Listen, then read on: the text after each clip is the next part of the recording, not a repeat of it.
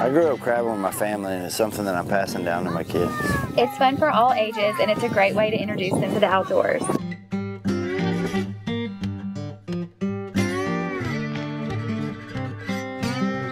All you need is some thick string, some bait. Most people use either chicken necks or turkey necks, a dip net to scoop your crabs, and an ice chest to put them in.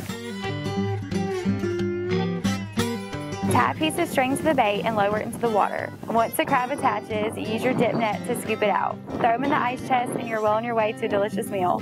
The best time to go crabbing is from May to September. We like to go along the Creole Nature Trail All-American Road, located in southwest Louisiana. Be sure to get there early to claim your territory.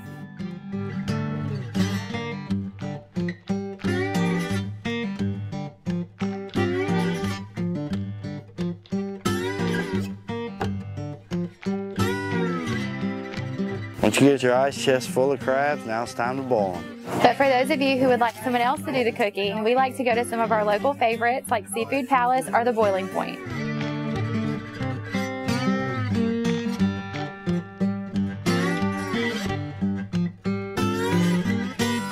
Louisiana is the #1 supplier of blue crabs in the United States.